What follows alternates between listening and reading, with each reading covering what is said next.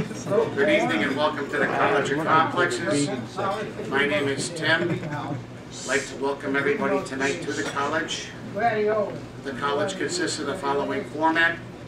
First, we'll have a brief announcements period. Then we'll have the speaker who will speak up to about an hour. After that, we will then have a question and answer period. We ask during that time that you have questions. After that, our speaker will get the last word. We have to run out by 8:45 because the restaurant closes at 9. 2 rules of the College of Complexes. First is 1 fool at a time, and second is no personal attacks. Oh, come on. Let's get tonight. It is Troy Antonio Hernandez. He's running for the Illinois Green Party candidate for 2020 for the MWRD Metropolitan Water Reclamation District. Oh yeah. Let's welcome Troy Hernandez. Good boy, Troy. All right. Well, thank you all for having me. This is exciting. Yeah. So let's get into it. Let's get this full screen. There we go. F11. So let me tell you a little bit about myself. You see that all right? Yes. All right. So I got a PhD. I went to UIC for, I was continuously enrolled for 14 years at UIC.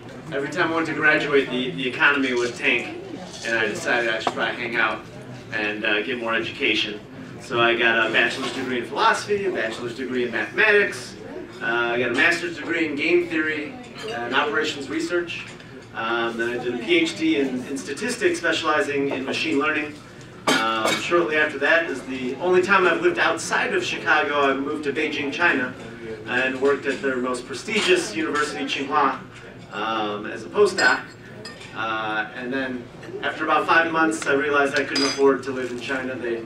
Chinese academics don't make much, and American academics in China make even less. So I came back home, worked in the tech scene. So first I worked at Civis Analytics as a data scientist.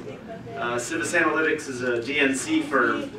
They do the analytics for the Democratic Senate Campaign Commission. I'll talk a little bit about that later.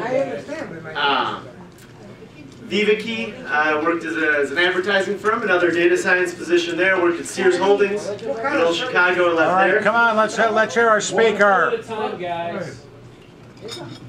thank you. Sorry about that. And now I've worked at IBM for about 3.5 years. Now I'm a solution engineer, but pretty much I show up and explain to executives what machine learning is, what data science is, statistics, and all this fun stuff. In addition to doing that, I'm a volunteer. So Pero is how I got involved with the Green Party. So Pero is the Pilsen Environmental Rights and Reform Organization. I'll talk a little bit about that. Jack Ailey is a friend of mine, a regular for the Illinois Green Party. He's the one who recruited me to run for this cycle. I help run the Chicago R user group. So R is a statistical programming language that has become very popular in the last 10 years. When I started using it 10, 15 years ago, it was a real niche thing. And that's why IBM hired me, because it's a very exciting programming language to work with. So I'm an organizer for that. I'm familiar with the struggles of trying to organize, so I appreciate you guys putting this together. And then I was on the Pilsen Local School Council, Pilsen Academy Local School Council for 4 years. We replaced the principal. It was a lot of work trying to fight the machine and all that fun stuff. But we got a new principal, got a new playground. It's good stuff. This is a profile picture I used a few years ago, and you'll see it's moving a little bit. It's animated. This is a fun application of artificial intelligence. So what we do is we train a neural network on a Henry. What I did was I trained a neural network on a Henry Matisse painting, and then used that neural network to recreate my picture in the style of Henry Matisse. And this is how the computer I made an animation to show you kind of how the neural network, the artificial intelligence, comes about emulating Henry Matisse. So that's a fun application of the AI stuff that I do. I actually do stuff that's not as fun or pretty, but usually more important than a fun picture. All right, so that was the introduction. Here's our agenda. I'll talk about the MWRD real quick. Then I'll talk about, well, I've already talked about myself enough. So I'll explain to you guys our two other candidates. Then I'll explain to you why I chose to join the Green Party. And this second half of the talk is very much, it was a talk I gave to the American Medical Association back in October about organizing and doing environmental justice work that I do with Pero, and how that intersects with the nonprofit world and the media and politics is actually, I ran for alderman last year and 5 years ago, and seeing how that all played out has given me some insight into trying to handle, get a toehold in Chicago's politics. So I'll talk about the politics, the media, and then what I'm calling Troy blindness, and then we'll take some questions. So MWRD. The Metropolitan Water Reclamation District is one of the largest waste treatment and flood prevention agencies in the world. It's overseen by an elected board of commissioners. It's one of Cook County's largest governmental bodies, over 2,000 employees, and an annual operating budget of over $1 billion. So that's a lot of our tax dollars going. And if you vote for me, I will be overseeing that $1 billion, at least in part. MWRD is responsible for flood prevention and abatement in Cook County, wastewater and sewage treatment for most of Cook County. A handful of suburban municipalities have their own sewer authority. It's not quite equivalent to Cook County, but more or less it is Cook County. And then some water quality testing in the Chicago area waterway system. For more than 20 years, all commissioners elected to the board have been Democrats. I don't know if you guys eat cereal, but there's a Captain Crunch. Has a Captain Crunch variety with berries in it, and people love the berries so much they created a cereal with just all the berries. It's called Oops All Berries. This is a popular meme on the internet. We have Oops All Democrats on the Board of Commission, and so, you know, for the Green Party's whole case is it shouldn't be 9 Democrats. This is how, as we've seen with Mike Madigan and this ComEd scandal, you know, the good people of Cook County are overpaying in taxes and getting underserved. So we're running a full slate of 3 candidates, all full 6-year terms on this unified platform, prioritizing flood preventing infrastructure. I'll talk a little bit about that later. And governmental reforms to end the entrenched culture of pay-to-play politics and cronyism. Now, in my 2.5 hours of driving today, I was not able to put those slides in, but you can sure enough go to IllinoisSunshine.org and look at some of the Democratic commissioners and the candidates they have today, and sure enough, they get a few $1,000s from engineering firms, and those engineering firms then go to those same commissioners after they give them $2,000 and say, hey, you should hire us. And those commissioners said, hey, you gave us $2,000. You sound like a great engineering firm. We should hire you. And that's the cronyism. And sure enough, my opponents on the Democratic side, whoever they may be, have a good idea that the folks that were endorsed by the Cook County Democratic Party and the Tribune and the Sun-Times are all the same 3 people, so I expect them to be our opponents, and they definitely take a lot of money from people that they give contracts to. I think it's corrupt. It's legal corruption, but it's corruption nonetheless. I'll talk a little bit about that later. So the Green Party candidates. that's me. You can find out more about me on the website, Hernandez.com. This is mostly about math, music, and politics. So obviously I was in the math department for 7 years. Talk a little bit about data science and statistics. Sometimes I'm not like Noam Chomsky, where like there's linguistics over here and politics is a hobby over here, doing statistics and data science. Raise your hand if you know what data science is. Okay, raise your hand if you know what statistics is. All right, that's much better. Computer science or programming. All right, so data science is just the intersection of statistics and programming. It's both of those things together. When you automate the machine to do the statistics, you can get a lot of fun stuff done. That's basically how this picture was drawn. So there's some of that fun stuff. I used to play in a band for 15 years, touring the Midwest, playing some hippie jam band music, so I got some music on there, and then the politics gets a lot of real estate because Chicago politics is just so entertaining. That's me, TroyHernandez.com. This is Tammy Vincent. She was unable to make it tonight. She was supposed to make it, but she got pulled into something this afternoon. She's a CPS elementary school teacher, a member of the executive board of the CTU. She ran for 28th Ward Alderman 5 years ago, chair of the Black Caucus of American Federation of Teachers and a CTU, an executive board member of Mothers Who Care and Westside Democracy for America. You can find her on Twitter at Miss TFV. So you can learn more about her views there in 140 characters or less. The third Green Party candidate who was unable to make it today as well, this is Rachel Wales. She's got her master's in environmental studies and environmental public policy, BA in political science, and grew up on a farm in Barrington. She's a Worth Township committeeman, and she's an environmental educator, doing freelance volunteer writer for nonprofit Crate Free Illinois. And maybe our other two candidates will be able to find another time to speak with you guys. So why green? Why did I join the Green Party? Oh, this is where I might need, let's see, I might need some Wi-Fi here. Oh, we are connected. We're connected to a network. You can probably get on and get your slides. All right, let's see how it goes. All right, so join the Green Party.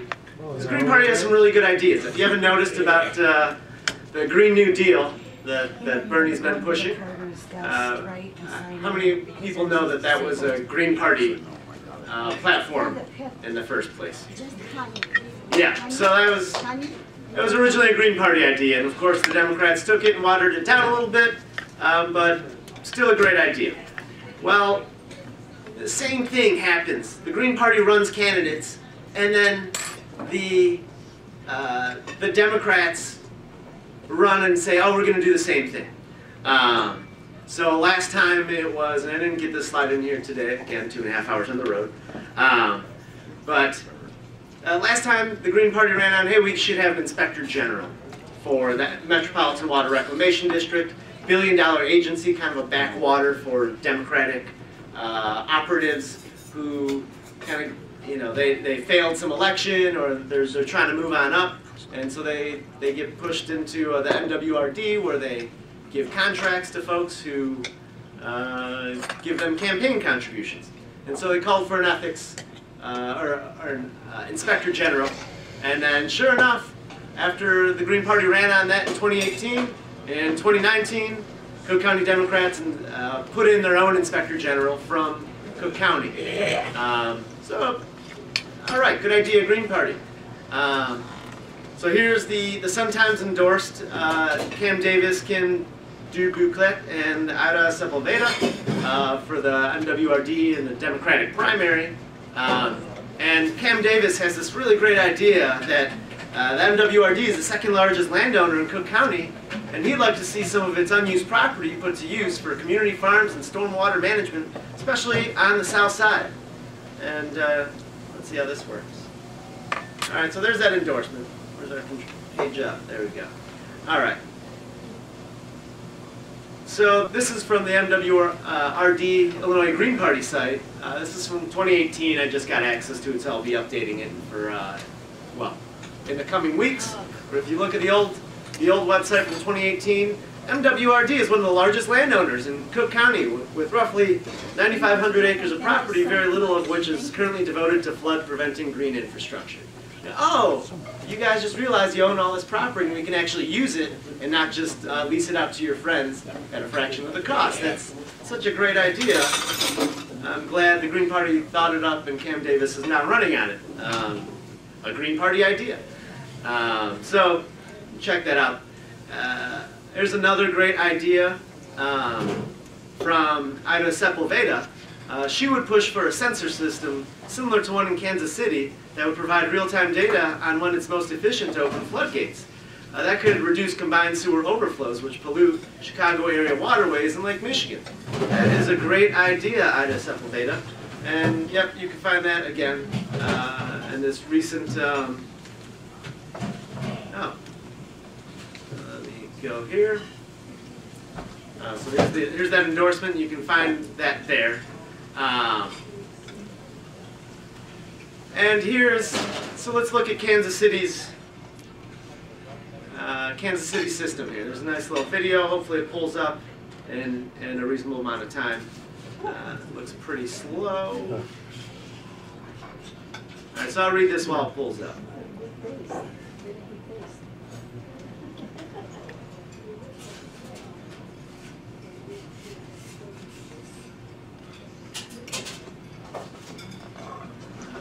Appreciate your patience. So this is from this report from Kansas City. You're looking at the largest smart sewer system in the world that will utilize all of this sensing, machine learning, and optimization technologies to better manage stormwater runoff. So Ida Sepulveda's great idea is to use machine learning to clean up, to help manage our stormwater system. You know, it's funny, I have a PhD in machine learning. Where would she get this idea from? Well, in my WTTW voter guide video that I recorded a few months ago, I wrote and spoke to this as an expert on data and artificial intelligence. I will bring my technical skills to bear on issues within the MWRD. I'll connect the dots between flooding and necessary infrastructure improvement. And so, what do you know? They're already running my campaign. So the campaign that I'm running has already had a great effect because no matter who wins, we're going to have machine learning and IoT. Now we're going to have somebody with no background in machine learning and data science try to tackle this issue. And if you want somebody with no experience in handling data and statistics and artificial intelligence, you should vote for the Democrat. If you want somebody who's a PhD in statistics and machine learning to help run this data science platform, you should vote for me. And that's hosted there. Now, just to show you that we didn't concurrently come to the same conclusion, I encourage you to go look at the WTTW website and look at Ida Sepulveda's platform, which, if the slide advances, you will see. Uh-oh, I may have frozen this. You did. What do you think? Close two of your tabs. Let's try this.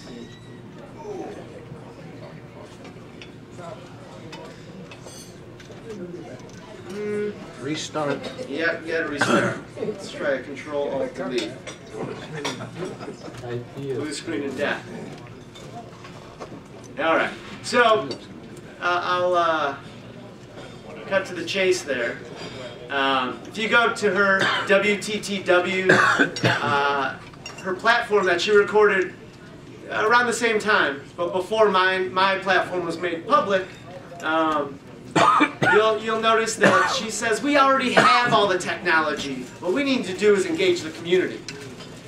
Now that she's running against the Green Party and myself and has learned my platform, let's exit pages. How about that?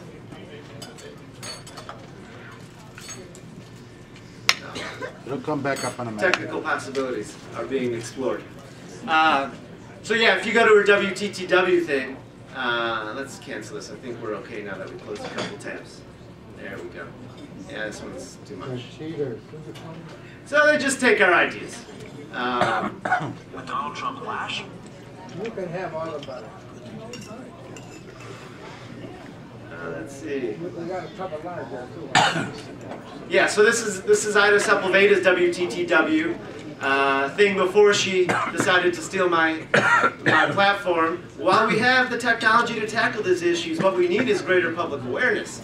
Public awareness is not going to give you sensors in the sewers to know when they're flooded. The technology will. We don't have the technology. At least we don't have it yet. So there they go again, stealing the Green Party's great ideas. The other reason I'm running for as a Green Party candidate is I am now persona non grata in the Democratic Party. As I mentioned before, I work for Civis Analytics in the 2014 cycle. It was my first job coming out of Beijing. I did some consulting. I tried to do consulting before then without any connections in the city of Chicago, and that did not work out for me. So I got this job with Civis Analytics. They get $4 million a year from the Democrats, doing their analytics, analyzing voter files, doing polling for the Democratic Senate Campaign Commission. They're owned by the chairman of Google, a billionaire he was called out for wage fixing in California. He got together with the chairman of Apple and Amazon and said, we're not going to hire and we're not going to poach each other's engineers to suppress wages. Well, after he coordinated with the other CEOs to suppress wages, he then decided he was a really great Democrat too. And so he helped out Obama, and this is how this company got formed after the 2012 election. These folks got together, and let's see this one come up. And so I was really excited. I'm into politics. I wasn't a huge fan of Obama. I voted for the Green Party every time, especially in the state of Illinois, given the Electoral College. This site cannot be reached. Oh, geez. It shut me down. So I started working there. I was really excited. And within 2 months, the CFO was quoted in an email they sent to me. He was reading something in Spanish. And he said, I don't speak poor. What does that mean? And so he referred to speaking Spanish as speaking poor. This is the guy who negotiated my salary with me. And I was instructed to train a couple PhDs and a couple master's degrees in analytics. The PhDs were in physics, which is not data science or statistics, so I had to explain to them some things. I came to find out they were making about 25% more than I was. I have to train them, and they're making more than I am. Well, let's see what else. Oh, another manager called me a fake Mexican. I'm half Mexican. My mom's from Bridgeport, my dad's from Pilsen, and I'm the white boy of the family. I'm okay with that. My siblings teased me enough growing up. I just got all the Irish genes, and now I burn in the summer. It's not that great, but I was explaining I was having some difficulty. You know, we grew up in the suburbs, and when they were burning black people's houses down, so we didn't speak as much Spanish in the 1960s Burbank, Illinois, as I think my grandparents would have liked. So I didn't grow up speaking Spanish. Had some trouble working with on the LSC. All the moms were predominantly Spanish speakers. So I'm having some trouble with communicating with them, and translations are tough and blah blah blah. It was a great opportunity to learn and improve my Spanish. My fiance is Puerto Rican, and we have a baby on the way in 6 weeks. So I really want to have our kids speak Spanish. Thank you. And so this guy says, oh, it's, you know, you're probably having trouble communicating with them because of your fake Mexican last name. I was like, what? Like, this is not how you conduct yourself. And then I raised these issues with the co-founder of the company, a vice president, and she said, we would love to hire underrepresented minorities, blacks and Latinos. There was not a lot of black. They wanted me to be the token Mexican. And I'm only half Mexican. Like, you can't even get, you're too racist to even get a full Mexican employee in a company that's 70 people. All Democratic firm. Latinos and blacks are 30% of the electorate for Democrats. We were not 30% of that company. I said, we got to hire some underrepresented minorities. And they said, we'd love to hire underrepresented minorities, but we can't afford to train them on the job.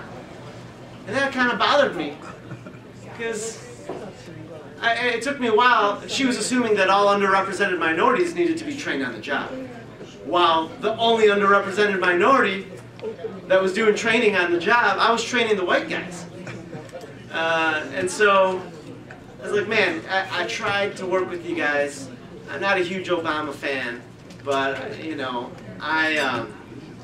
so I ended up suing him. It's not every day you have an email from a CFO just saying the most racist things ever. Well, sure enough, when you sue a company owned by a billionaire, you're not going to win.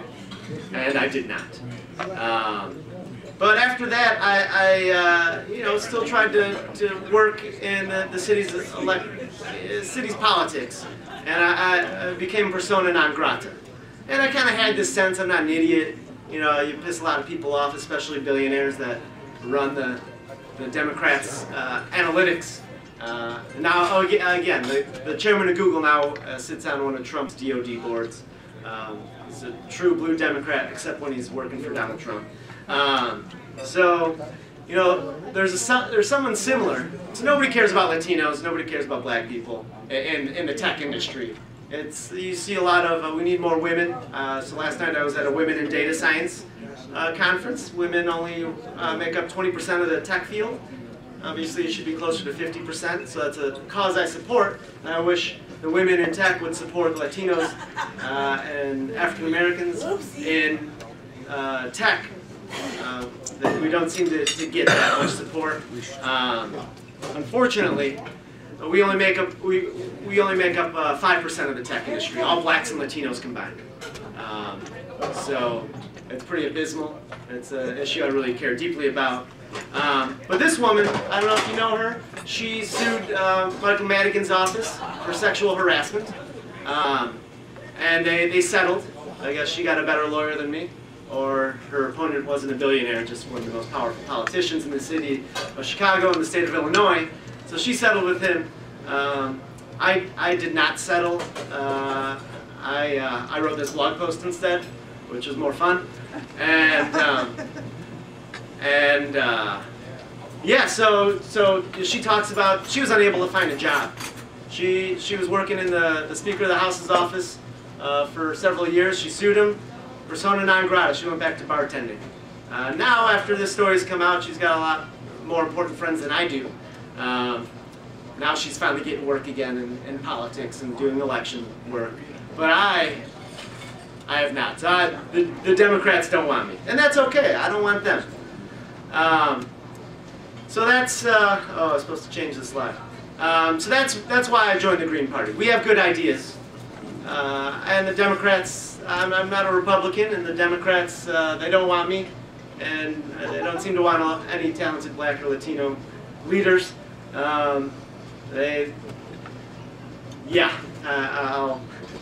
want people to fall in line. They don't like whistleblowers. If you've noticed Ed Snowden's situation with the Democrats, or Elena Hampton's situation with the Democrats, they don't like whistleblowers. They don't like me. So, all right, let me back up a little bit. I'm going to talk about here the nonprofit industrial complex. In grad school at UIC for 7 years, tried to volunteer when I could, show up as a body in the protests and marches, waged some online, memes for Medicare for All and these sorts of issues. Attended the marches for, what is it, the G8, G9, the NATO summit back in the day. And so I got involved locally with this group called Pilsen Alliance. When I came back from Beijing, they said, hey, Troy, metal dust causes lung cancer. So they said, we got a metal shredder that's trying to come into the neighborhood. And we don't want this metal shredder in the neighborhood. And so I looked up the dangers of metal shredders in residential areas, and there was one study from Houston. It's environmental statistical literature. And yeah, it turns out that metal dust causes lung cancer. And maybe we shouldn't have that in our neighborhood. And so here's where the proposed metal shredder was. And see, our high school's right there. My house is up over here. It's like, oh, this is, at the time I think I was living over here. It's like, yeah, no, we don't want that. This is the way the wind is going to blow. This is a windrose, and it shows you where the metal dust is going to go when the wind blows at this proposed metal shredder. Well, I looked into it some more and I said, hey guys, there's an existing metal shredder already in the neighborhood, and it's actually in a worse place than the new one is going to be because the wind blows right at the high school. This is Benito Juarez, this is Cermak and Ashland and Blue Island. And I said, this is even worse. We got to get rid of this one.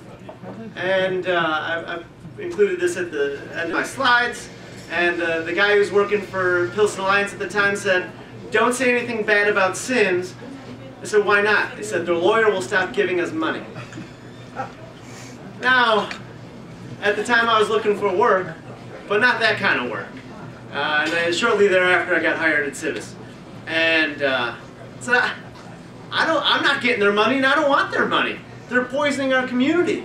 This is hexavalent chromium that gets released, the Aaron Brockovich chemical. This is when they shred the metal, it heats up, the coating on the metal turns into hexavalent chromium. That's what our high school students get to breathe every day.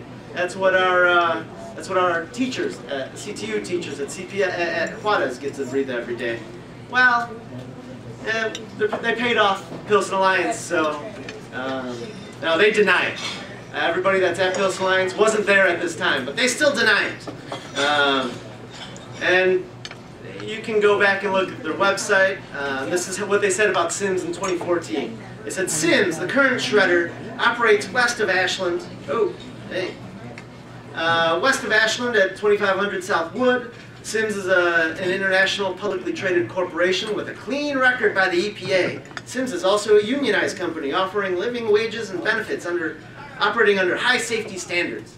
Well, I like unions, but you know, a union job isn't worth lung cancer.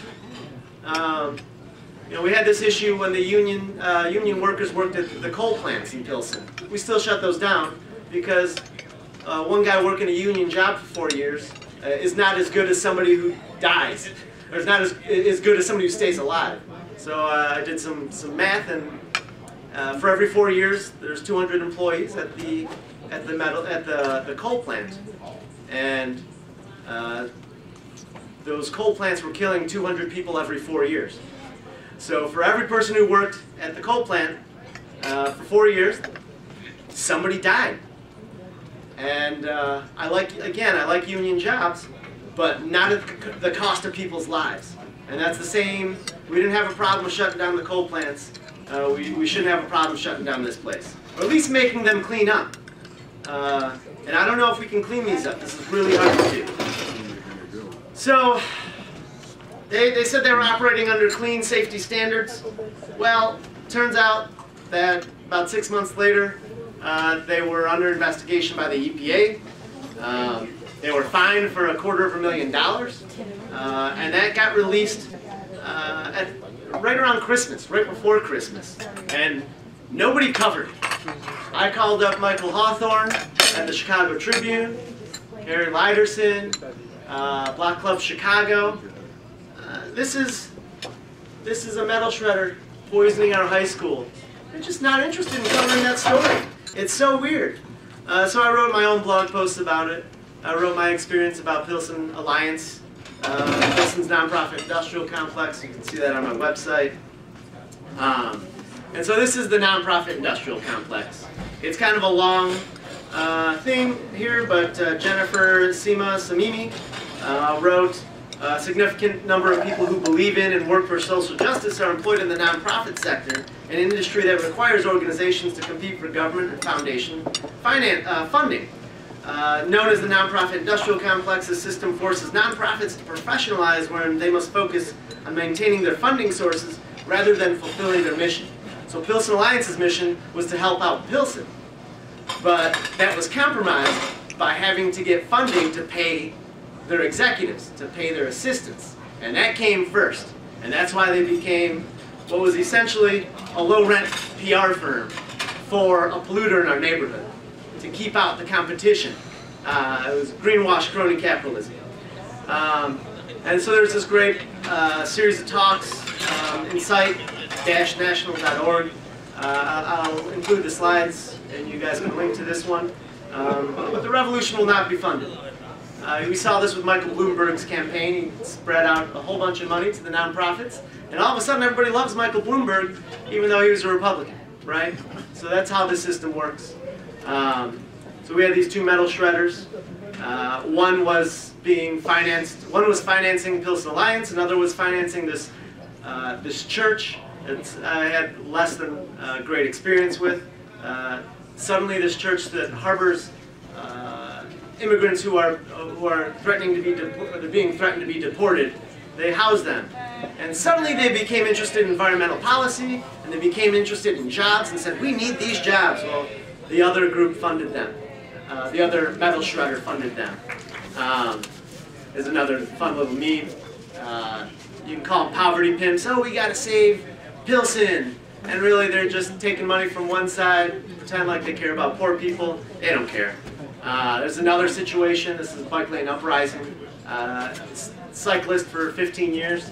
Finally just had to buy a car because we got a baby, and you need a car for a newborn in the city of Chicago. It's kind of tough. You don't need one, but it definitely makes things a lot easier. But elephants in the bike lane. So she set up this thing on this database where people can snap a picture and report it to the upload it to her database, and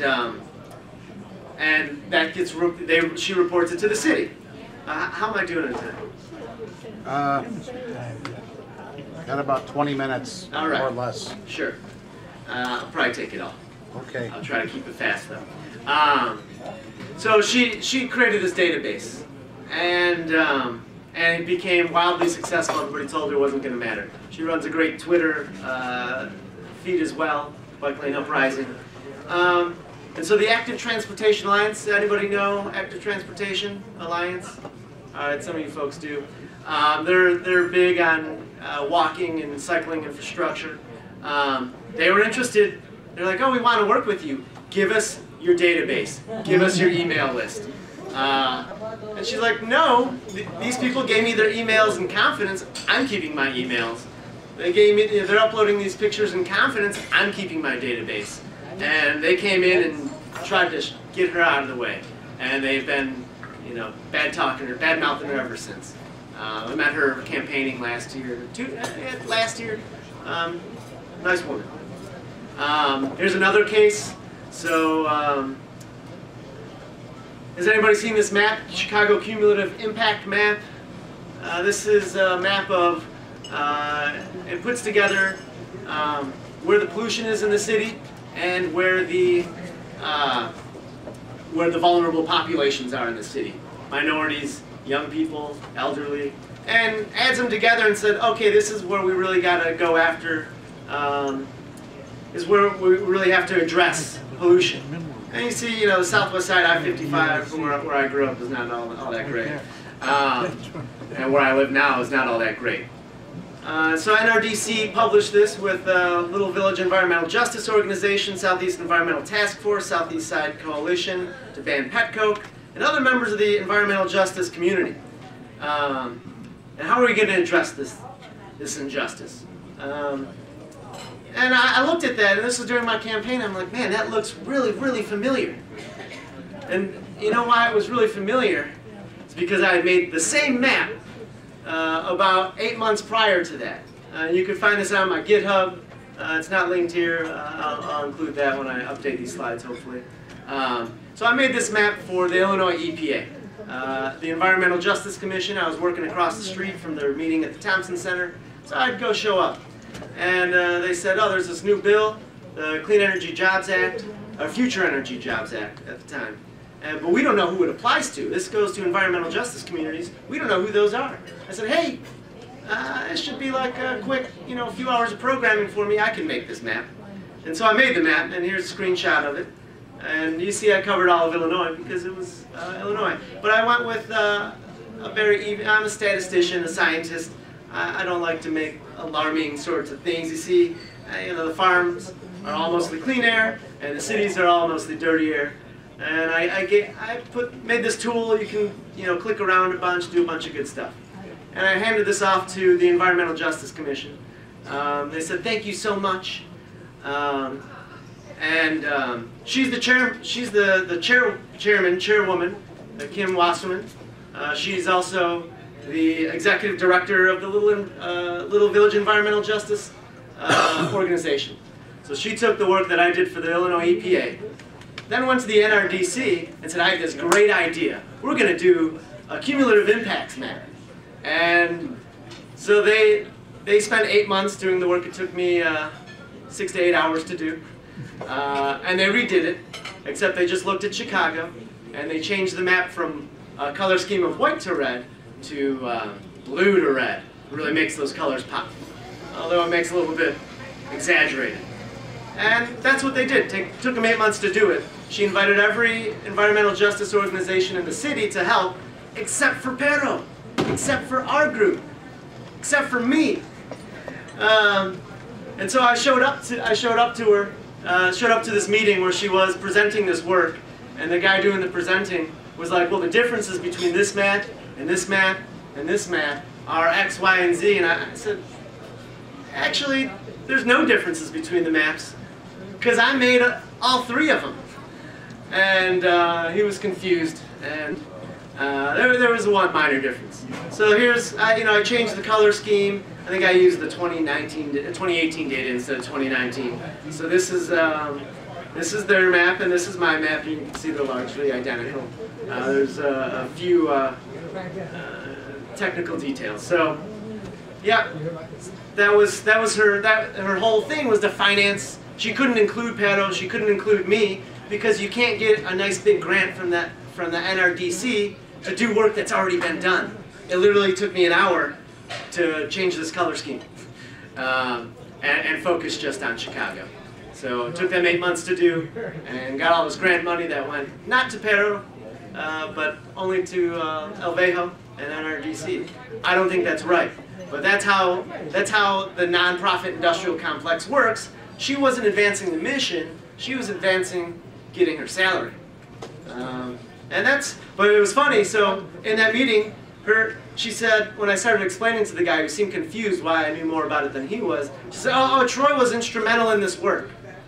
Well, it would have been nice if you would have cited me in your big press release in the middle of my campaign. Hilariously, one of my opponents ended up using this in all of his flyers. The map that I was instrumental in making. And so brings us into the politics. Here's this coal plant closure.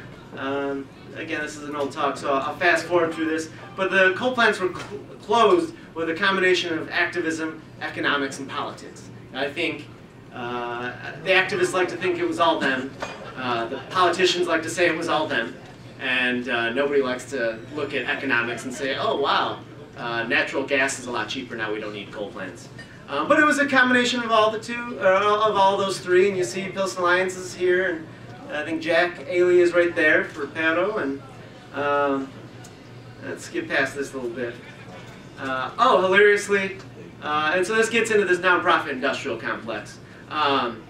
Full coal plant closure. Rom's first commercial turns a community victory into a personal victory. So I just said, it was activism, politics, and economics. Well, Kim Wasserman became the face of Rom's re-election campaign in 2015. She said, "I really struggled with the decision to do that commercial after, of course, the campaign was underway and her face was on TV every day saying, 'Thank you, Rom, for closing down the coal plants.'" And everybody in the EJ community was pissed. We all showed up to City Hall and had a press conference and blah, blah, blah. Whether or not that's tied to Rahm Emanuel's friends giving her $150,000 the year before she did that commercial for him, I don't know. I think that's an open question, but some people have suggested that there's a quid pro quo here. Yeah. Lead in the water. This is a big campaign I did with Pero. Miguel del Toro, this guy came up to me after my talk on the metal shredders back in 2015, he said, "There's lead in the water." And I'm like, all right, this guy's crazy. He's going to start telling me about fluoride. He's like, I work for the US EPA. I am the lead and copper rule guy there. There's lead in our water. So I went and looked up his research. Turns out he's right. There is lead in Chicago's water. And he did the same sorry to ruin the punchline here. Miguel del Toro is the Flint whistleblower. He's the guy who CC'd his preliminary report on Flint to the ACLU when the Democrats and the Republicans were giving him the runaround. And he's the reason he saved lives. It happens to be my neighbor and my friend. And he came up to me a couple years before he blew the whistle there, or a year before he blew the whistle there, and he said, "There's lead in the water." And he did the same thing in Chicago in 2011 that he did in Flint. He CC'd the Chicago Tribune on his preliminary report and showed that the lead service lines in the city of Chicago are leaching lead, and the water main replacements and the water meter installations were exacerbating that issue. And this is your lead service. This is a service line. 70% of the homes in Chicago have them. If you have pregnant women or small children in the house, just get a lead water filter. The whole point of Miguel's research that he did in 2011 was that it's really hard to test for lead, and it's just a big distraction. You can see his results here, so his slide, you can see in the disturbed lead service line where water mains and water meters were installed, or water meters were installed and water mains were replaced. You see this is the EPA action level, these are the elevated lines, and here is the undisturbed lines, and no problems. So it seems pretty cut and dry. So I handed out 300 lead water filters in Pilsen. I believe in direct action. You know, it's nice to do a rally and all, but while you're doing a rally, how about you just hand out some lead water filters? So we got a couple small grants for that. There's my friend Dan Wall in the background. He helped tremendously. And yeah, so here's our revolution.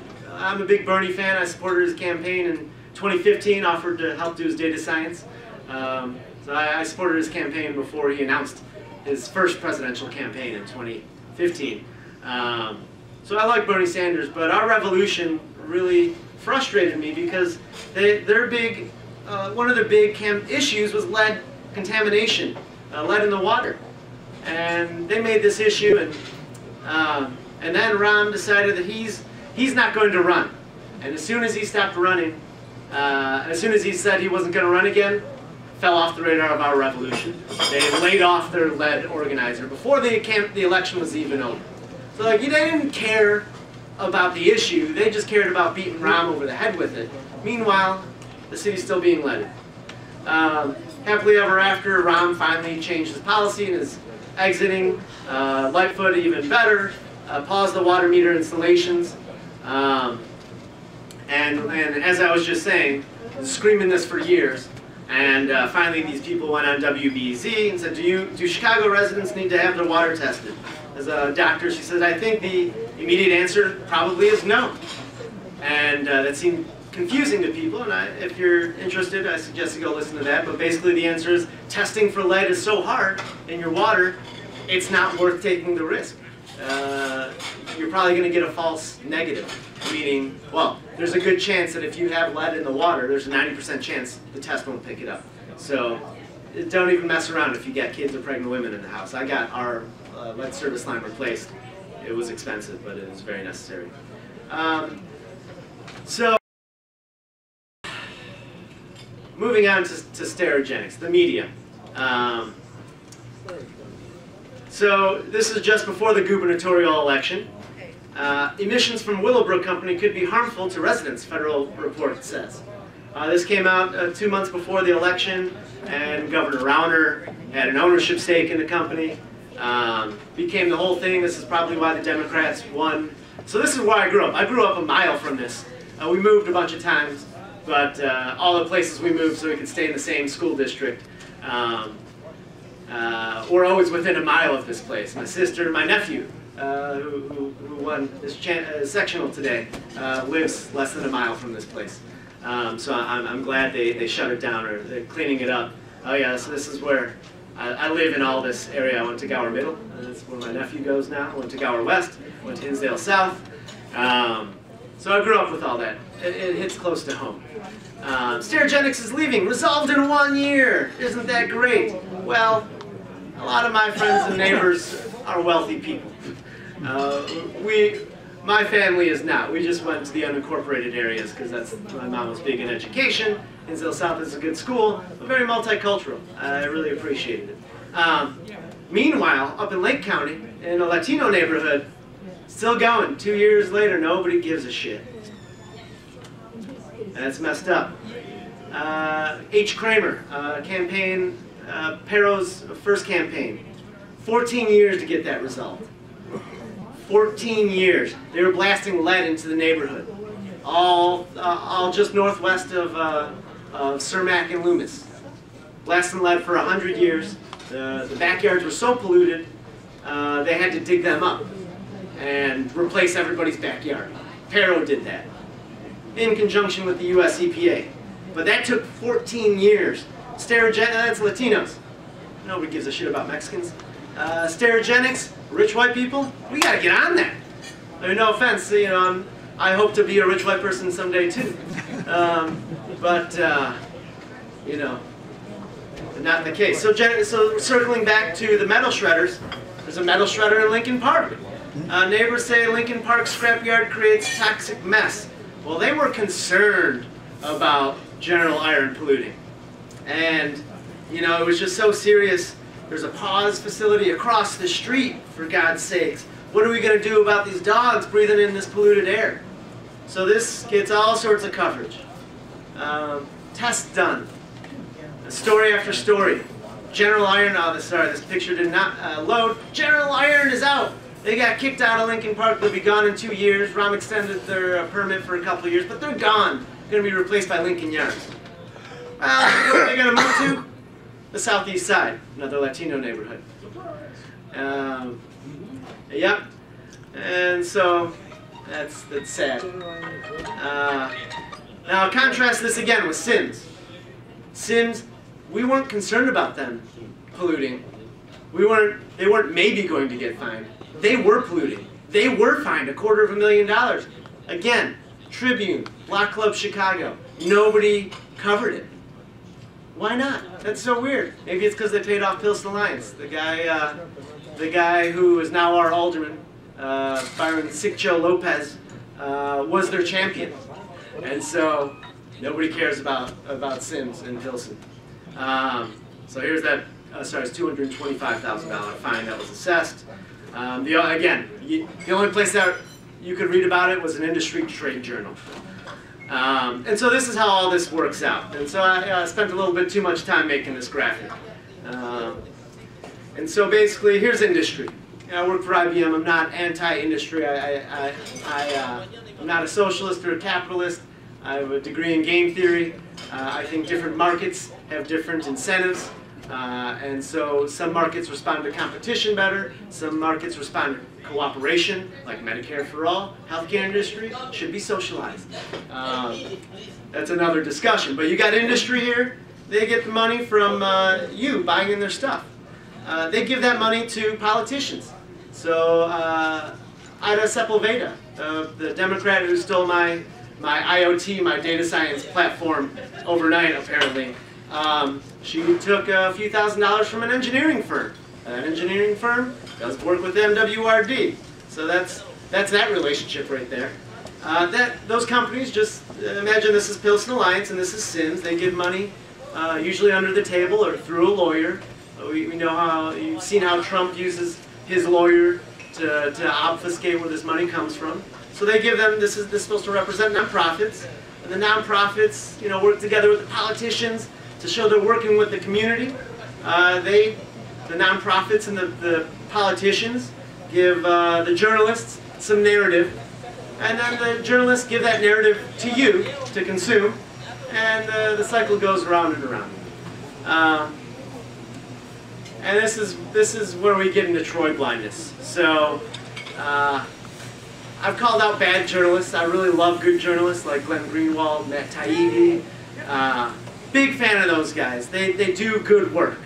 I'm not a big fan of hacks, political hacks who are just advancing some narrative. So MSNBC, Fox News, you just know that they're like, oh, they work for the Democratic establishment or the Republican establishment. They're hacks. They don't actually ask tough questions. They're here cooperating with all these groups to give you a narrative. So I've suffered from something called what they call now Bernie blindness. You know, you see this all the time in the media. Bernie's polling first. Well, they'll tell you Buttigieg is surging. Biden came in second place. Like, well, who came in first place? Oh, we don't want to mention Bernie. So this is a really entertaining site called Bernie Blindness, Reddit subreddit. You should check it out. Just Google Bernie Blindness. Very entertaining stuff. So I was endorsed by the Tribune, surprisingly, given that I'm not usually aligned with them. And I wrote in my campaign 2019 in their questionnaire, they asked, what's the most pressing issue facing the people of your ward, and how would you address it? I said the most pressing issue facing our ward was corruption. Now, I don't know if you guys know about the 25th ward, but our alderman was Danny Solis. And shortly after after I submitted my questionnaire to the Chicago Tribune, it came out that Danny Solis, this was in January, this one's for March, but came out in January, that Danny Solis was a mole because he was corrupt. My whole campaign was anti-corruption, but I could not get any journalist to cover I spent a half hour on the phone with the Sun-Times reporter. So, what's your campaign? Everybody's confused. Well, why would you make a campaign about corruption? And then this comes out, and I figured, I hit the jackpot. I got the right message at the right time. Totally ignored. Because I don't make a lot of friends. When you tell the truth, that tends to happen. So, you know, even though Sepulveda's already stolen my campaign, Cam Davis has already stolen the Green Party campaign from 2 years ago. Already we have these ideas out there. I expect we will continue to be ignored. I ask for your help and your support. We don't take corporate campaign contributions. We don't engage in that legalized corruption. So I hope to get your support for our campaign, and I'm happy to take some of your questions. Thank you.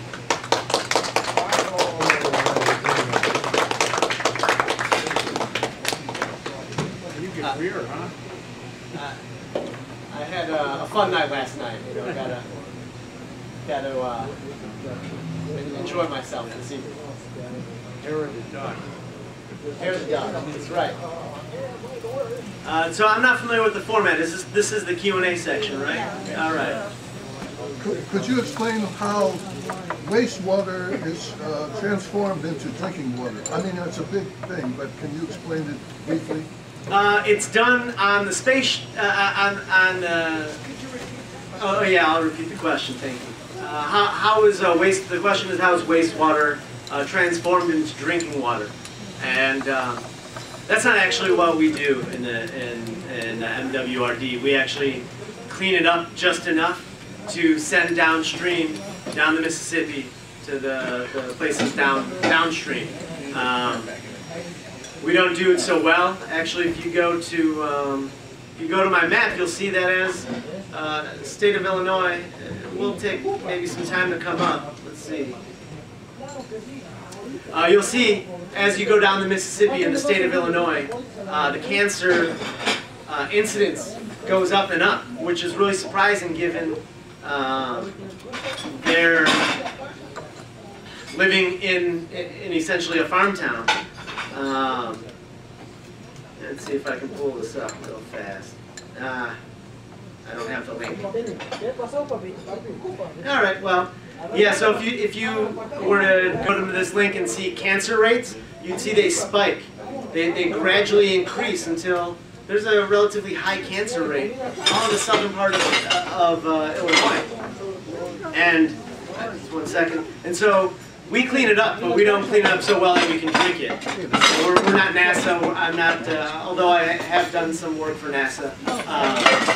We're not doing that. We're just cleaning it up just enough to send it down the canal in the city. So I don't I don't know all of that good stuff. Yeah, good. Yeah, here in Chicago, an alderman's first duty is to look through the really day-to-day problems of his constituents or her constituents. You happen to be in a very, very changing ward.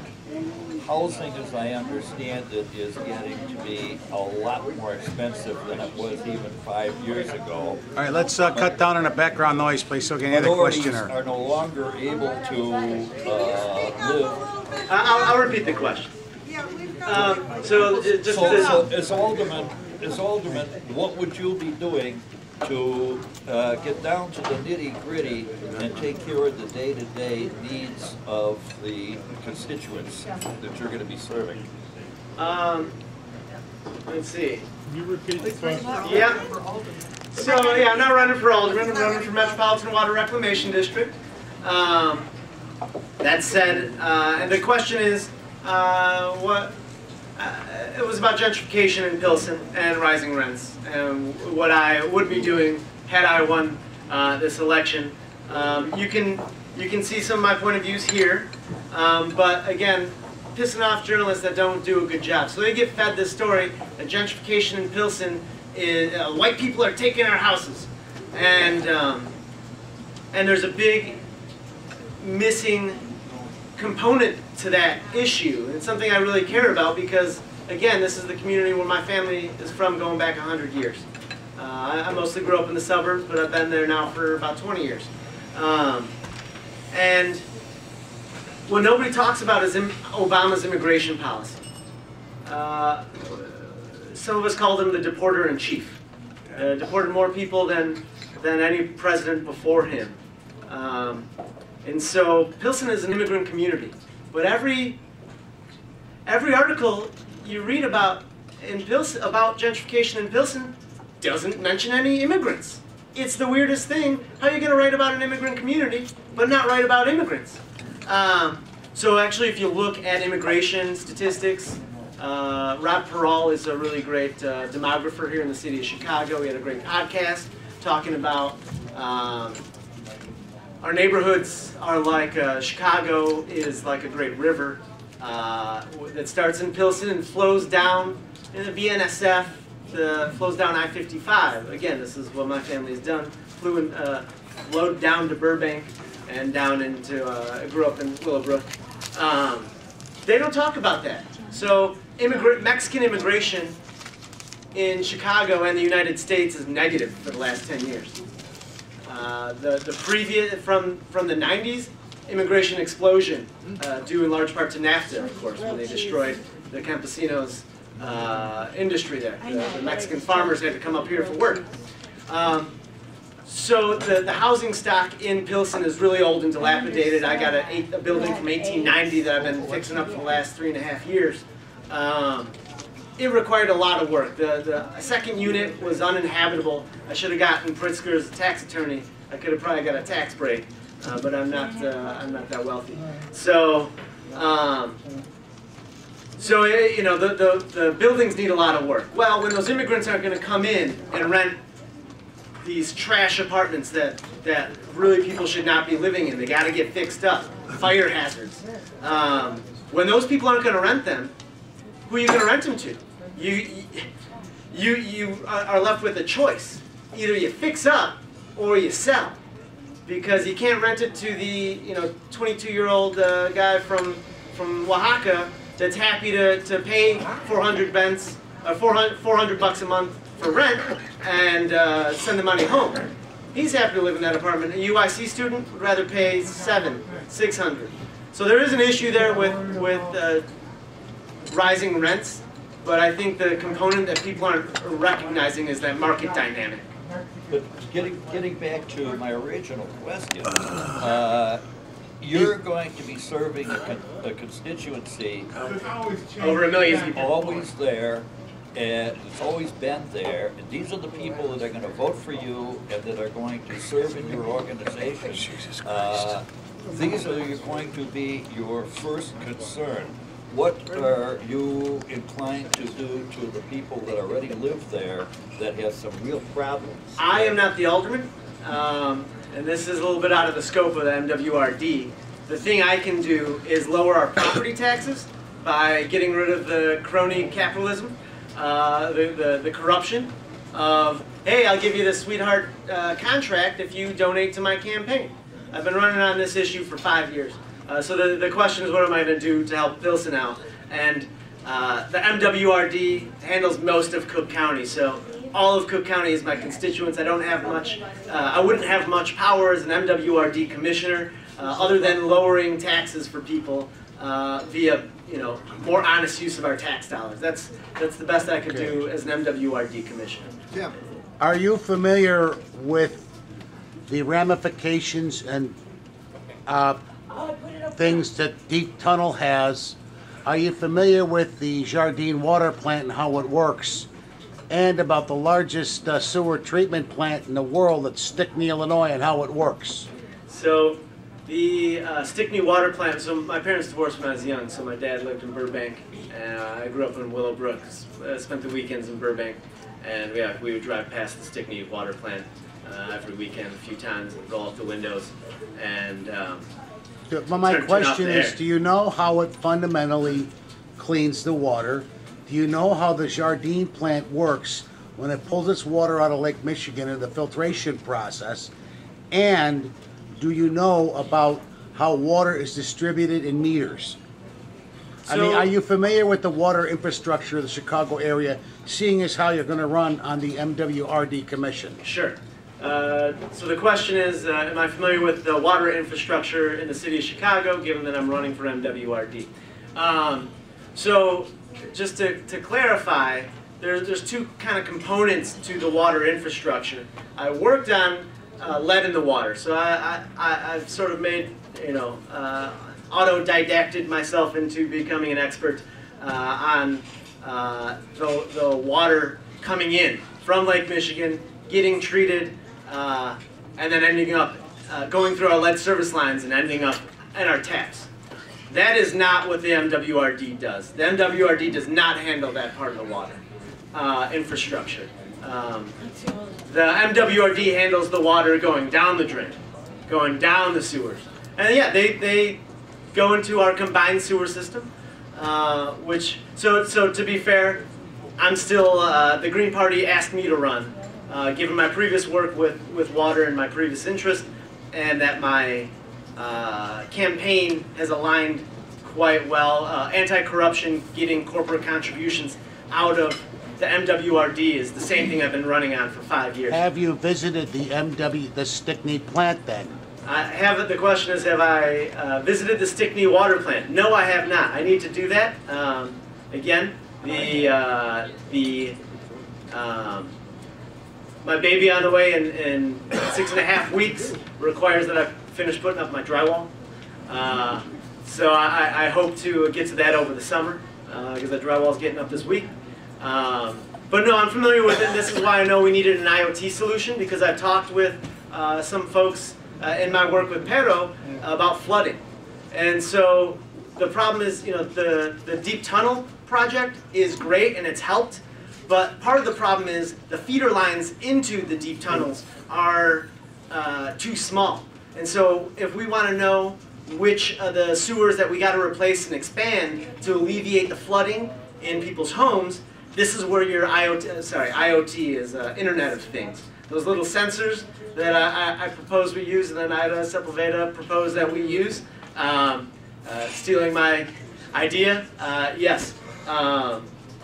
Those will help tremendously with it. So that's my area of expertise. I do need to continue to gather more expertise on the sewers. So we had a question over there.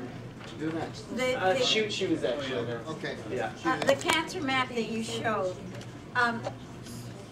5% of the pollution in the Mississippi River comes from the city. 95% comes from farms up and down the Mississippi River. So do you think that cancer cluster that you saw down, I was down by St. Louis, I think.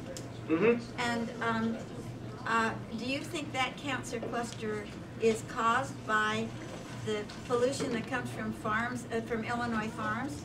Or would you attribute it to the radiation that's now become prominent around St. Louis? So the question is, would I attribute the apparent cancer sort of hotspot in southern Illinois to the MWRDs shipping the water down the canal? No. Oh, The fact 5% you say? It's only 5% coming Yeah. from the city. And the rest of that enormous amount of pollution comes off the farms that are adjacent to the Mississippi. And so that cancer cluster doesn't have very much to do. I mean, what do you think? It doesn't have much to do with the pollution coming out of Chicago. So the question is, do I think the cancer cluster has to do with the runoff from farms? Yeah. And our questioner suggested that 5% of the pollution in the Mississippi comes from the city, the other 95% comes from the farms.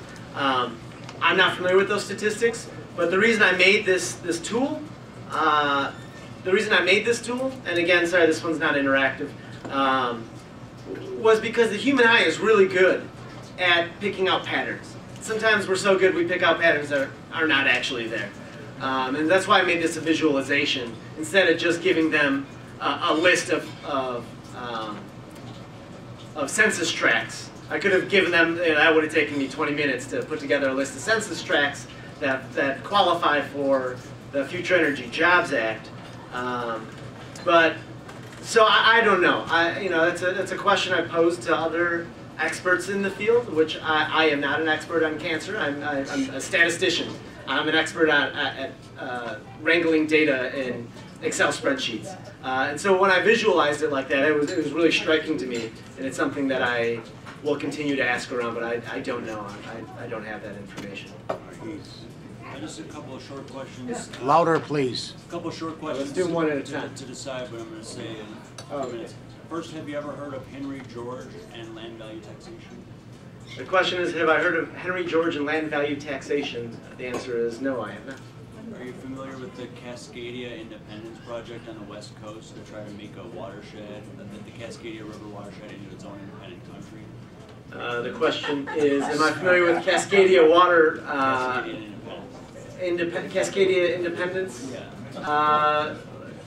Project to turn Cascadia watershed into its own state, country. Yeah. I think I've heard something about that. There's all sorts of interesting, we should split California up into 4 states, and I've heard these things, but I'm not super familiar with that one in particular. I'll tell you about it in a few minutes. And last thing, how much of the position you're running for has to do with issues like drainage, elevation, surveying, and do you have any problems with the borders of the district?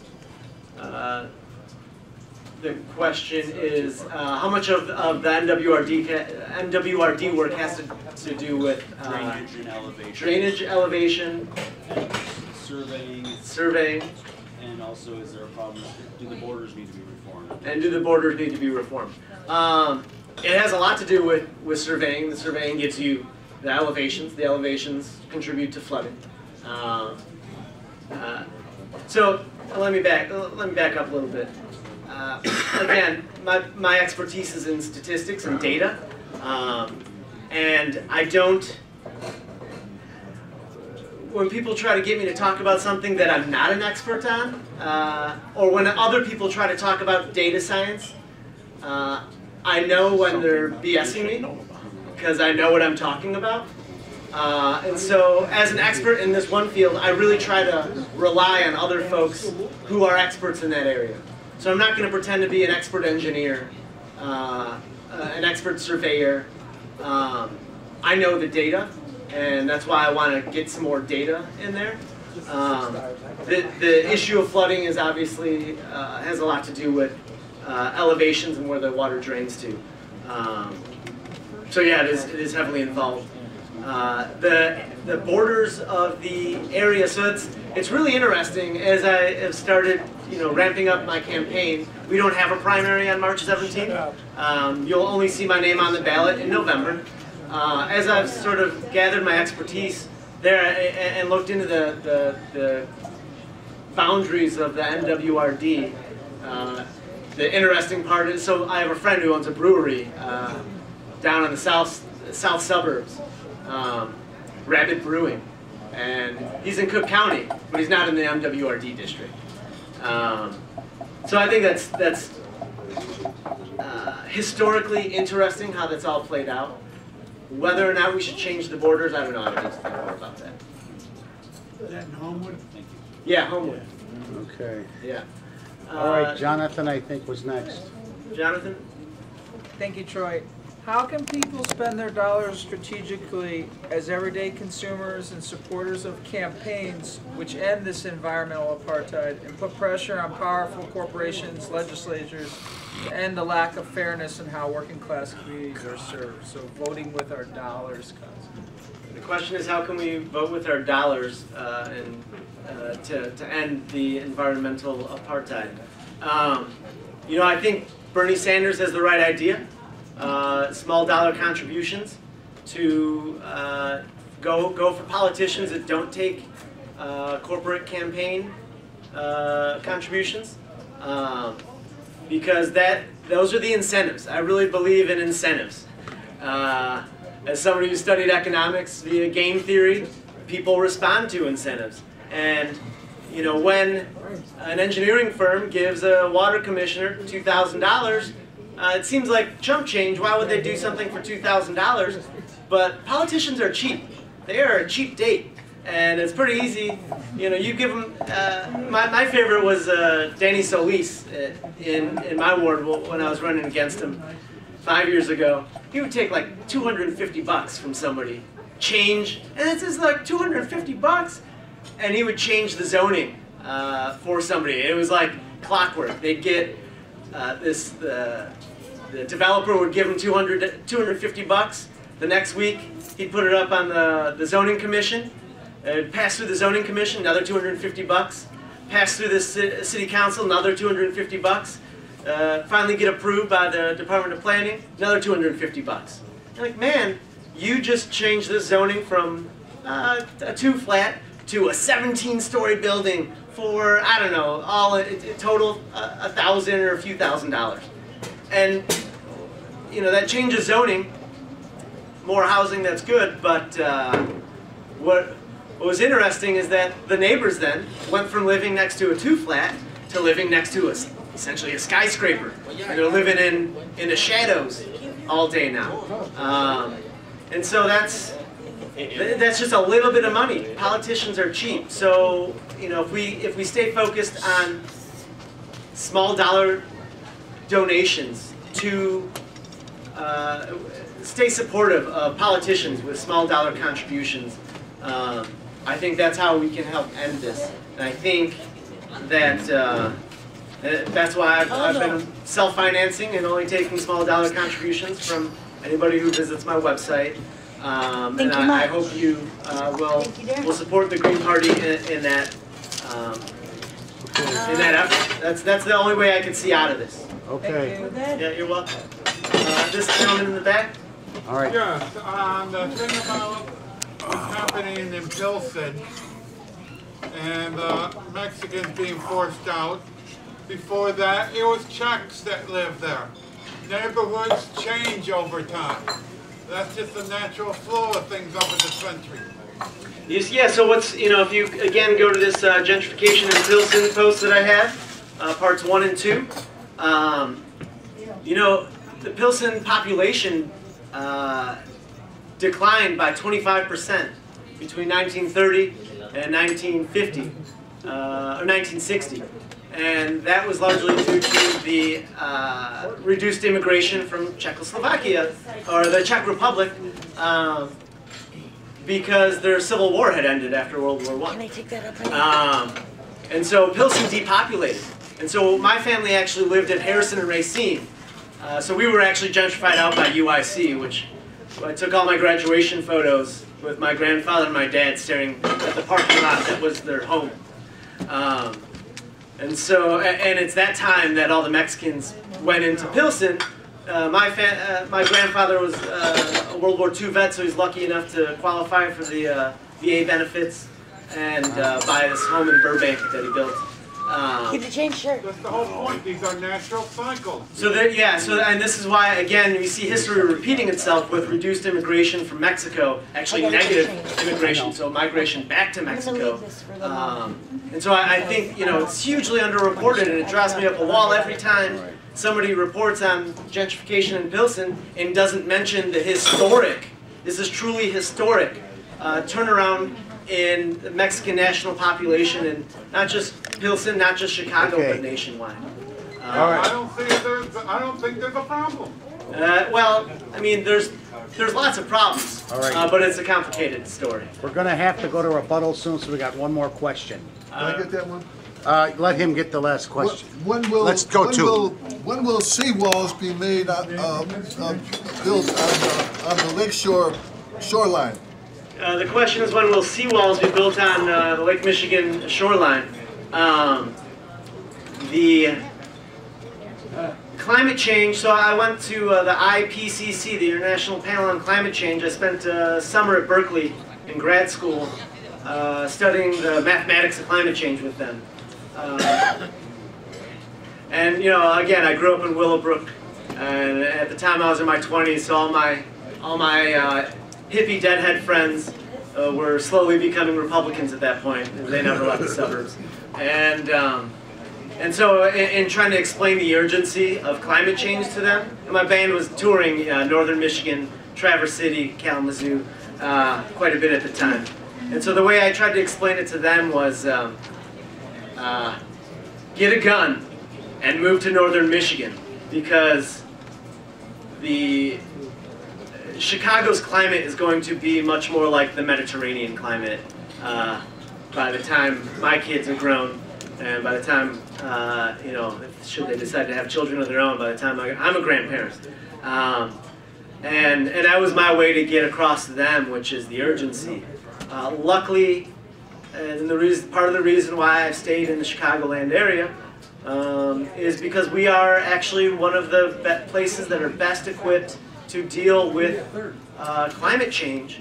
The weather's going to get a little bit warmer, but the lake levels are at historic highs right now, but there's a lot of variation there. And I expect those lake levels to go down. The problems that we're going to have and that the MWRD is going to have to address is, sure, Chicago's going to get a little bit warmer, and how that's going to shake out with lake levels, I think the best research I've seen is that the lake levels will not dramatically depart because it's going to get warmer, more evaporation, all these different things. But what we're going to have, though, is more of these dramatic weather events, huge downpours that we're going to have to deal with. Yeah, sudden downpours that we're going to have to deal with, and our sewer systems aren't equipped to handle that, and I don't think anybody expects our sewer systems to be able to handle that. And that's why we need to get some more green infrastructure, which is difficult to maintain, but it's a lot easier to maintain some green infrastructure than it is to throw everything in your basement out when it gets flooded. So, to answer your question, I don't think we're going to need seawalls. We might need to spend more time putting the sand back in on the beaches once the water levels recede. But at this point, I don't think we're going to need to build bigger seawalls. That's just my. It's literally just a guesstimate. Those waves are hitting on the south side and the north side. They're really crashing into the buildings onto Lakeshore Drive. Oh no! Again, as a cyclist going on the Lakeshore path, the issue, the question, or I guess comment, is that those waves are hitting the lakeshore. Sometimes. Sometimes, yeah. Well, when those waves are high, I have to check, and I'm biking up to the north side to go see a Cubs game.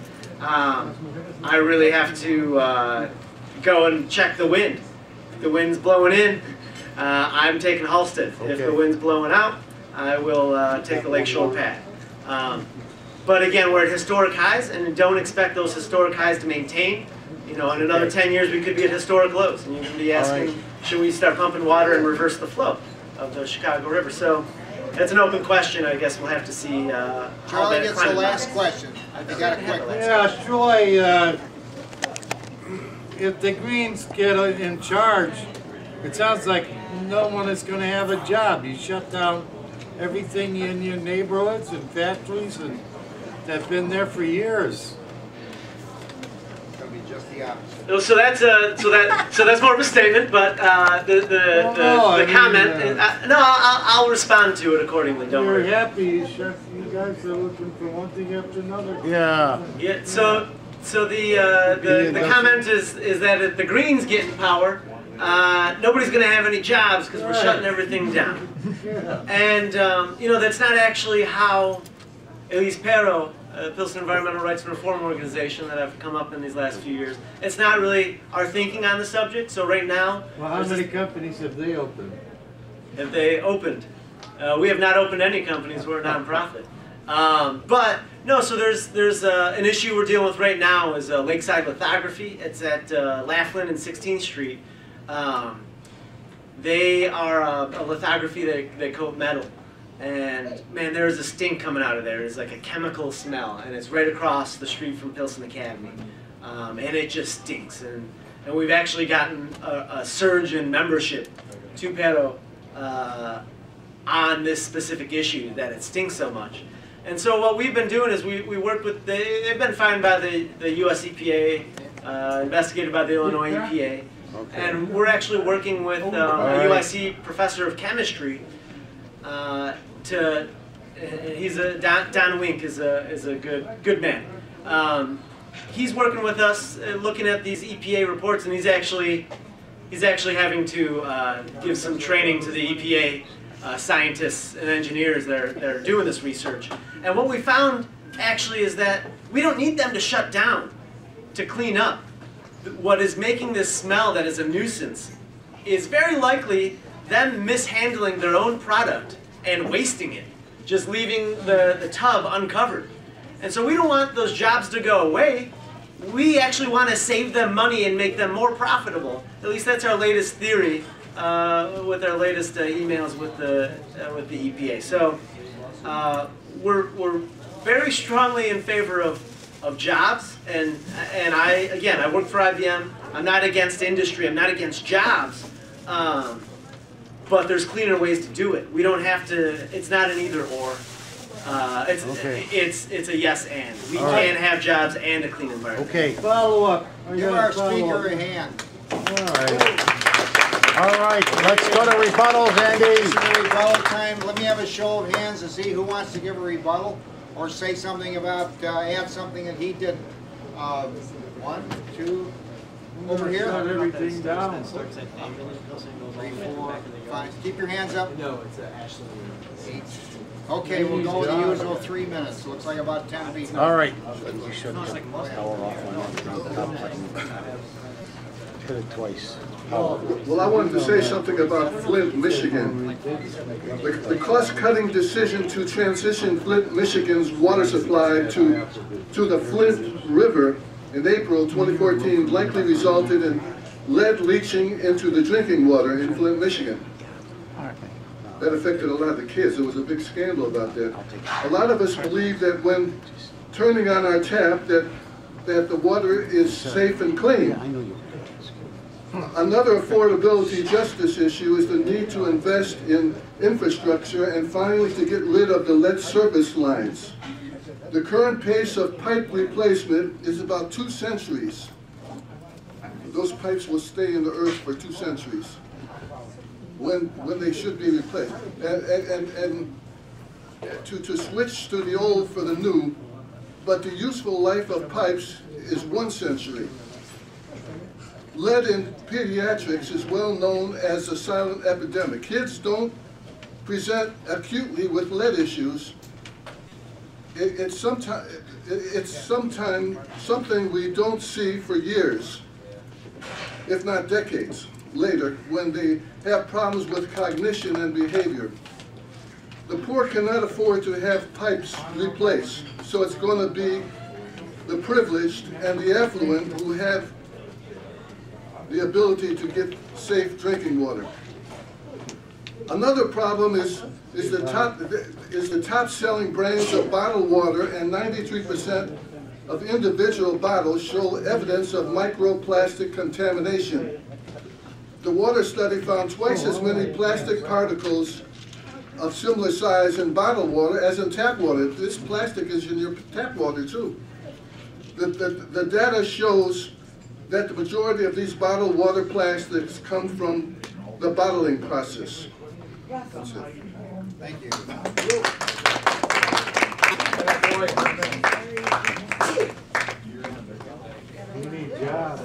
I want to thank our speaker. My name is Joe. I'm running for Congress up in Lake County, the 10th district. I'm friends with the leader of the Green Party up there, Ethan, who's been here before. I appreciate that the speaker said that he's not a socialist and not a capitalist. There's a lot of room in between, and I think I'm a libertarian, but I'm a left-leaning libertarian, so I think for our studies of Georgism, the ideas of Henry George, and mutualism, which is really the foundation for anarchism, if we study those things, we can use them to make the free markets freer and fairer at the same time. And I'm glad to hear that our speaker isn't totally opposed to markets, because I think markets and self-regulation still have their place. And more libertarians are realizing that pollution is a violation of people's property rights, whether that means their land or their air or their actual body, if they're trying to describe your body as your property. So it's good that there's kind of this bridge being built between the left and the right on environmental justice issues, because we can fight forever about labor and workers on the left and capitalists and capital, financial capital, physical capital on the right. They can fight all day, and they have been for 200 years. But if we study Georgism and mutualism, we can focus taxation and borders and all kinds of different issues on land. There's land, labor, and capital. Focus on land so we can stop fighting over labor and capital and end the left versus right division. Because both left and right agree we need to save our planet, and that's the most important thing. The reason I mentioned Cascadia and the drainage and elevation issues is because if we just use the borders that nature gave us, mountain ranges, instead of having dead man's lines in the sand that are straight, then we could figure out where all the water pollution is coming from. We'd be able to trace it upstream more easily and sue whoever's responsible for it without getting any central or federal government involved. See, I think land is an inherently local issue because land, pollution affects the land, air, and water of where you're at. Like, what are the odds that someone in D.C. cares about Lake County or Cook County's pollution issues? Why should we give 49 states the rights to bury their nuclear waste in one state, for example? So land is a local issue. We need to diminish the power of the central government. I'm actually against the EPA because I think we could do it better locally, because I'm not too... The current administration is using the EPA for evil. Some of these departments are going to be used for evil, and they're like the Ring in Lord of the Rings. We need to destroy them before someone uses them for evil and reclaim our power to legislate on environmental issues locally where we're sure people care about them. Thanks.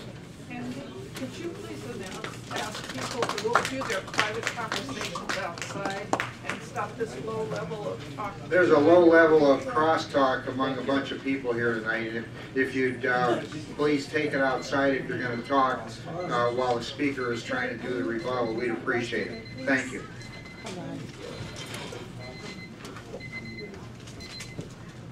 Just what the last speaker said about these agencies being used for evil.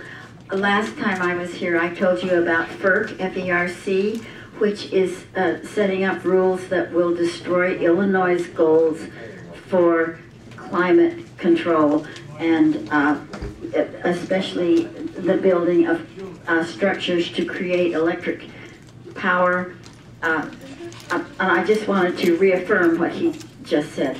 But what I came up here to talk about is that for the last 2 days I've been at hearings at the Illinois Commerce Commission, and that was really, really boring, except very rarely something came up that was pretty interesting.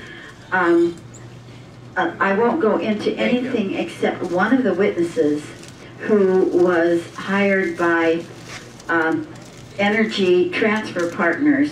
Now, Energy Transfer Partners owns the Dakota Access Pipeline.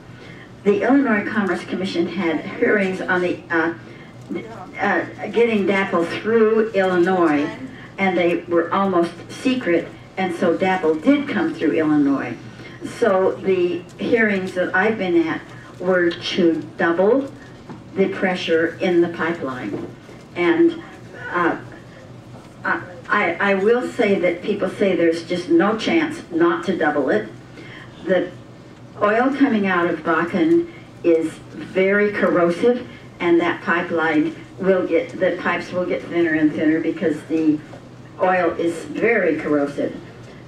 But the thing I wanted to bring to you tonight, there was a witness there from Energy Transfer Partners, and the first question to him was, how much are you being paid? And he said, $750 per hour. And he had been there for 2 days because, you know, he didn't get called until yesterday. And so the second question was, how much have you been paid so far for being here? And the answer was $100,000 for the time that it took him to come from Massachusetts and stay in Chicago for 2 days. And I really think that was the thing that just made me hoot about these hearings. There was a lot that I learned at the hearings, but that was so sensational that I can't even think of anything else.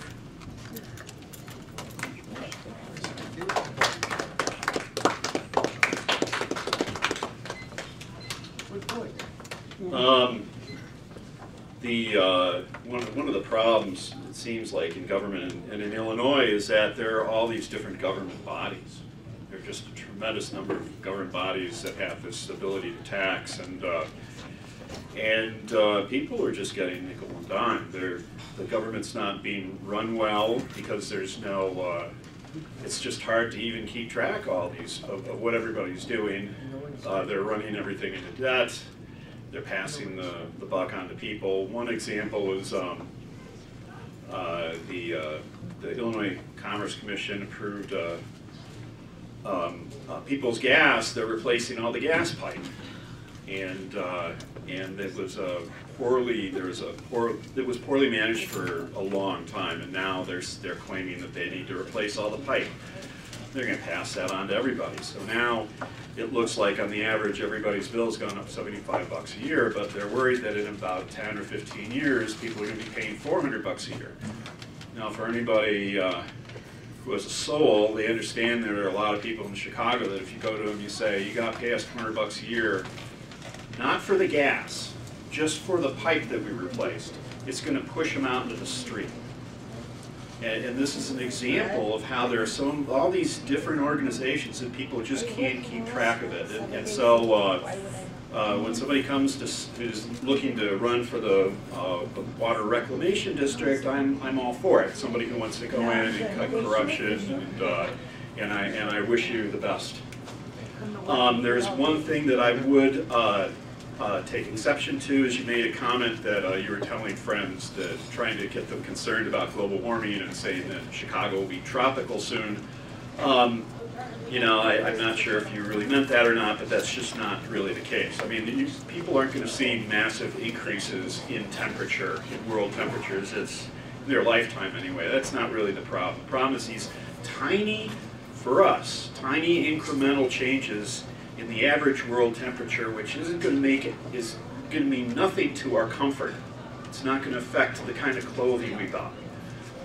But climatologists will tell you this will make a massive change to the climate, to the world climate. And some of the things we're seeing is we're seeing a lot more of these serious weather events. We're seeing the farmers are hurting because there are long spells where it's dry, and then all of a sudden the crops are flooded out.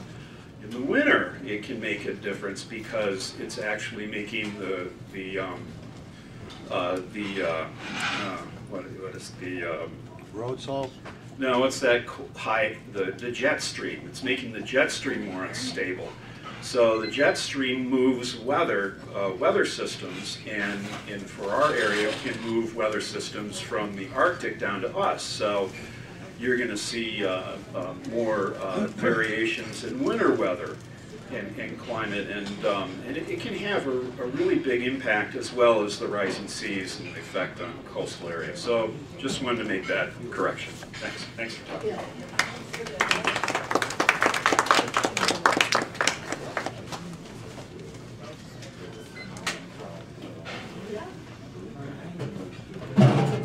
I listened to your talk with much interest, and I thank you for coming. However, I'm in serious doubt as to your qualifications to be the Water Reclamation District Board member. Number one, you talk a great deal about sterogenics. Now, no one is happier than I to see them gone, gone, gone. But what's that got to do with the Metropolitan Water Reclamation District? They don't regulate air pollution, period. Second, you don't seem to have any understanding of how Chicago disposes of its sewage. I learned about that when I was in grade and in high school. As part of a high school class in Evanston, Illinois, where I was then living and then a student, we toured the Skokie, Northside Sewage Treatment Works, and later with a group from the Field Museum, we toured the Stickney plant. And I've also toured the Jardine water filtration plant. I mean, this is basic stuff that everybody should know, not just candidates for the board. And so in view of the fact that Cam Davis, who was elected as an independent to the Water Reclamation District Board in the last election, and is now running for a full term as there, I question very seriously your qualifications and those of the Green Party candidates for the board. Secondly, you seem to harp on the fact that the Democratic Party borrows Green Party ideas. These ideas are not trademarked, they're not copyrighted, and the Democratic Party did the same thing to the Socialist Party years ago. How do you think we got Social Security? The Socialists labored long and hard to try and get it through, but it wasn't until the Democratic Party stepped in during the Great Depression that they finally got it through Congress, and that President Roosevelt signed it. We might not have Social Security or an 8-hour day or any of the other New Deal reforms without that. So I'm sorry, I don't take a dim view of the Democratic Party borrowing other people's ideas. That's how stuff gets done. Thank you. Stealing campaign.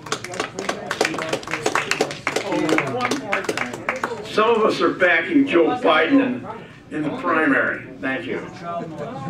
Yes. Stealing stuff.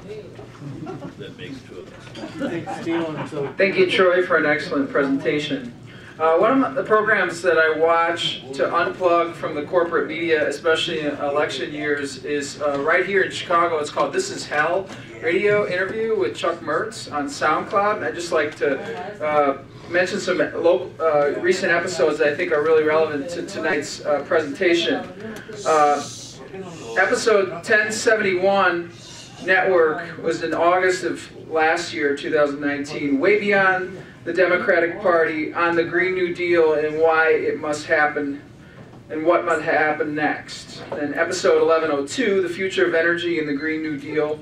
Episode 1107, Mass Surveillance and Social Regulation, Powering a World We Want, Democratic Energy and the Green New Deal. Episode 1007, Rising Signs in June of 2018, Rise and Retreat, Climate Change Washes Across the New Shoreline. Episode 1014, Red into Green, that's from July of 2018, Saving the Planet is a Working Class Job, the Case for Eco-Socialist Transformation. Episode 1038, Last Call, January of 2019, Worse Than You Can Imagine, Why Climate Realism Requires Climate Radicalism. And that's just a few that I suggest. Those in global positions of wealth, power, influence, and status must lose a lot of sleep asking themselves the question, why do everyday people keep showing up? Why do everyday communities keep living our lives, working towards our dreams, giving our all? Can't we finally throw in the towel? Don't we know about mediocrity? Can't we surrender to imperialist rule? Haven't we studied the fine art of half-assing it? Didn't history teach us that if you can't beat them, join them? And corporate-minded human beings who spend a lot of their time in Washington, D.C., do it better than anybody. They just coast through time without accomplishing any legitimate outcomes whatsoever, no matter how many great examples exist as precisely the answers to so many of the challenges that they so loudly proclaim their unwavering commitment towards solving. We the people's time, trust, and taxes are too precious, too fragile, and too crucial to our quality of life to surrender to a system of corporate thieves, corporate murderers, corporate surveyors, corporate polluters, and who every election drag out an embarrassingly costly, tired, business-as-usual familiar carnival of cronyism, gradualism, and low expectations, cynically browbeating us not to make the unthinkable error of demanding that our values be at the very core of writing policy, condescendingly warning us not to make the perfect the enemy of the good. This year, Illinoisans in his district choose somebody that, yes, he's not perfect, and that's why we respect him even more because he admits it. He's the best we've got. Support Troy. Who's next? I'm going to go next.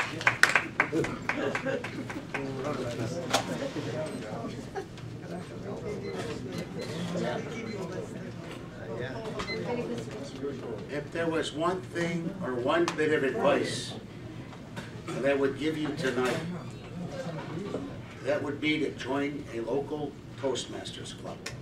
Yay! Okay. I say this to enhance your speaking ability.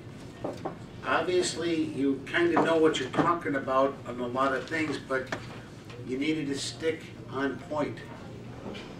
The issues of why you're running for the MWRD. You had a lot of extraneous information about yourself that could have been cut way back and way down. I heard a couple of people outside saying that you're too interested in yourself rather than the issues that are there. Now, I'm just saying that was based on the presentation we saw. So I'm not trying to do it, but that's the impression that you gave some of the people here. If you really want to get success in the political realm, you really need to get more on point. I think that just some basic training in the art of presentations with your stuff may benefit you immensely. I'm not going to say anything more about it, but I'm just going to simply say this. There are tons of Toastmasters clubs in the area. I have seen a lot of people like you utterly transformed in less than 2 years or so to becoming a lot better on point, a lot more succinct, and a lot more stage time. One of the keys to becoming really good at speaking is to practice the craft. You should be out talking more about this, and if you're going for the MWRD, learn what they do and their issues, not just corruption, but, like I said, the basics of the infrastructure. I've not been to Stickney, I've not been to Jardines, but I did tour Elgin's water and sewer plant. It was less than about a 5-hour commitment of time, but it really educated me as to what really happens with the water and the sewer, and then on top of it, the electric that comes in. And if any of you ever realized some of the infrastructure that comes in behind this stuff, you'll understand why we have some big government agencies and why certain things can't be privatized, like water and sewer. For me, I am a Republican. I like private enterprise, but I do think that some things are better left, like you said, with the incentives of, the public good. I will say one more thing, and that is, I want you to take my advice not as a put down, but as a way to improve yourself. And I'm not doing a very good job myself in evaluating you as far as your presentation is concerned, except by the fact that I think you will benefit immensely from Toastmasters training. Thank you. That's a personal attack. Yeah. Personal attack. It wasn't personal. I was the suggestions for improvement, I think. Here. Do you mind taking it up front? One of the reasons that I asked the questions that I did, you're an unknown running in a little known, for a little known office, probably with very little in the way of sponsorship. Now, I don't know about you, but I'm one of these people, and I come from a family of political operatives. I don't know about you, but my feeling is if you're going to go into a battle, you go in to win. How you do that depends on the situation. If I wanted to be a totally pure man, I would have become a monk. The fact of the matter is, do you want to win? How bad do you want it? You find a sponsor. You find an organization that will back you. You find people, and that's why I asked, what are you doing for the people in your community? Make friends. These are the guys that will do the door ringing and the pounding. And there's a lot of that work that needs to be done. It's very unglamorous type of work, but you don't win unless you do it. And regardless of your party label, unless you go into it with the idea that you are into it to win, not to make a statement. If you want to make a statement, you come here to Bughouse Square or to the College of Complexes.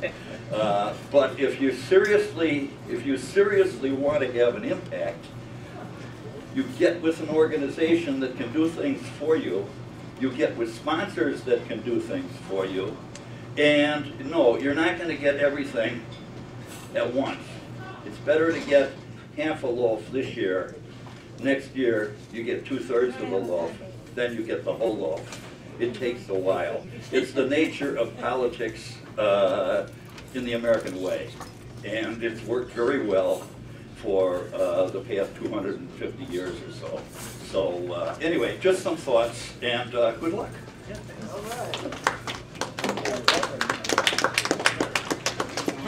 Guys are full of advice. A lot of advice. Yeah, I'm gonna tell you guys how to do what to do.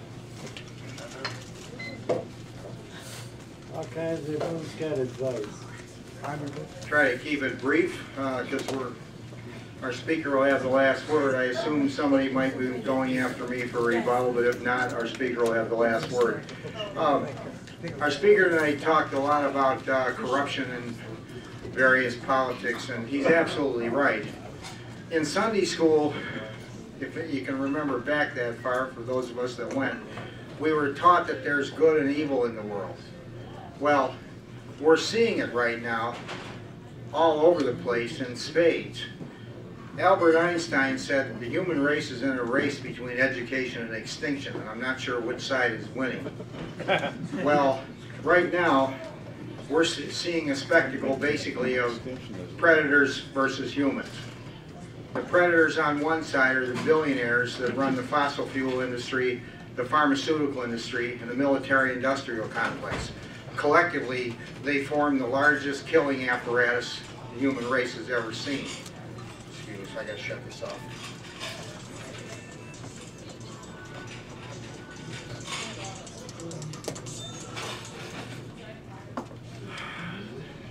Ralph Nader said, we saw the empire fight back this last week. Joe Biden was lagging in the polls and his career was essentially over until the establishment got behind him and shifted the vote totals in a bunch of states, depressed the vote, closed voting polls, had long lines in areas where they were going to vote for Bernie. And so they came out on after Super Tuesday and announced Bernie had this giant comeback. and corporate media are doing everything they can to suppress Bernie's candidate. It's not Democrats or Republicans, it's corporate predators versus people that want a living planet, period.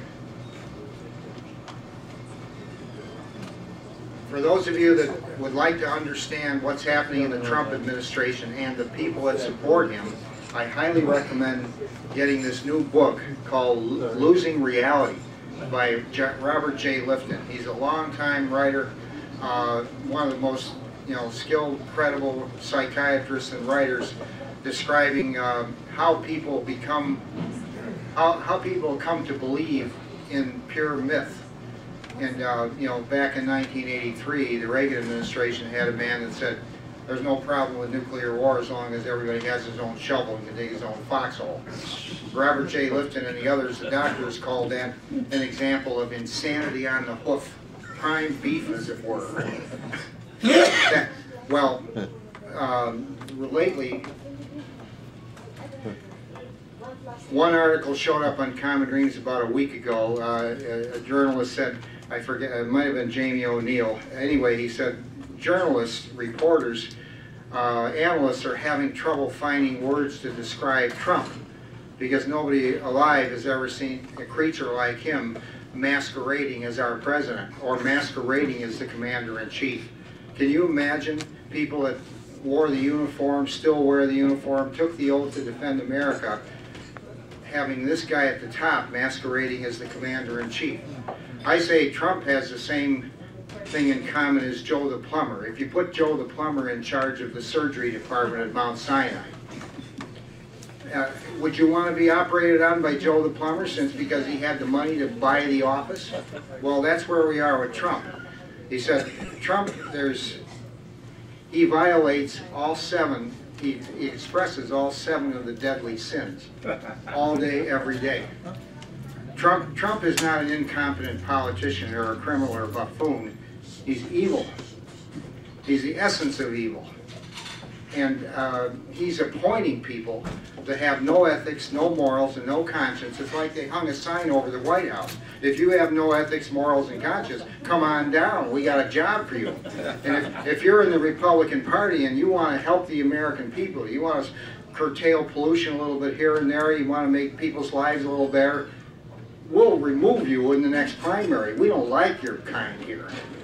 Just like Alice Restaurant, if any of you remember that. He's sitting on the bench and the sergeant says, "We don't like your kind." And this is where we are. And the country is going through what I call the Catholic Church moment. There was a while back in big Catholic churches, if you went into the church on Sunday and said, "Oh, by the way, Father O'Malley's been molesting your kids for the last 12 years, half of that congregation would say, "Get the hell out of here, you're slandering the man. That can't be true, so I'm not going to look at the evidence." Mine just closed until the other half said, if a shred of this is true, we have an obligation, legal, moral, and ethical, to examine the evidence and do something about this problem. Well, we have, the scientists are overwhelmingly in agreement. It's 99.9% of climate science now. It's not 97% to 3%. It's virtually 100% of scientific bodies all over the world say, look at the pictures of the ice melting at the South Pole and North Pole in Greenland. We got pictures from the space shuttle and everywhere else. This is not a hoax. It's happening. We got 10 years to get off fossil fuel, or it's over for the kids that are going to try to live much past 2050 on a livable planet. Nobody's saying the human race is going to go extinct by 2030. What they're saying is our opportunity to do anything about this, the window of opportunity closes no later than 2030, probably sooner. We have to get rid of Trump and get a Green New Deal started. They're calling it the Green Deal in Europe, incidentally, going solar. And for those of you that don't know, new houses and other places, gas furnaces and gas pipe are being outlawed for new construction because solar and wind power is now cheaper than gas or any kind of fossil fuel for heating buildings. So there's a green revolution going on that our press, one final note, he talked about why wasn't that in the press, so they didn't cover it. Well, I would highly suggest, if you haven't seen the book Censored News, get a copy or log on to Project Censored's website, because what he talked about, no press coverage, is the definition of media blackouts. Corporations don't cover things that are going to excite people to get up and make a difference, okay? And also, for every billionaire, there's a few thousand of us. We outnumber those predators like thousands to one, but we're sitting back not doing anything about it temporarily. Bertie and his campaign and other progressives, there are some progressive men and women that got elected. They're risking their lives. They're getting death threats talking about giving everybody affordable health care. That's what's going on. We're in a battle for the soul of America, and it's predators versus humanity, good versus evil. And the sooner we recognize it and get through the Catholic Church moment and step through the psychological barrier and actually look at the evidence, we can all move forward on the same page and move toward a clean, green future. Thank you. Well said.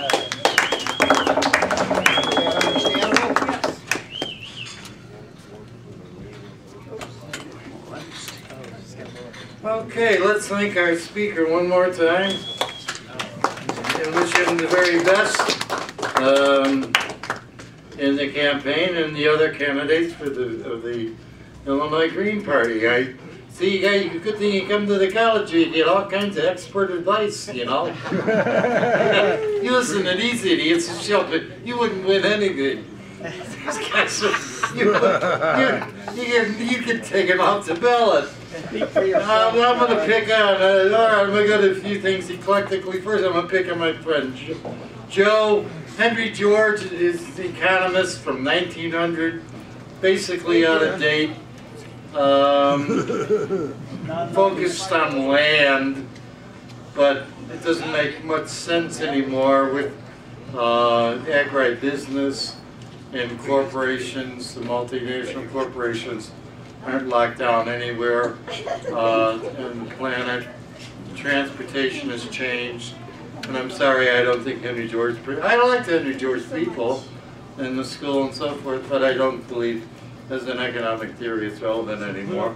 Also, Joe, we're facing global climate change, but you don't want to have national, you want to have local climate.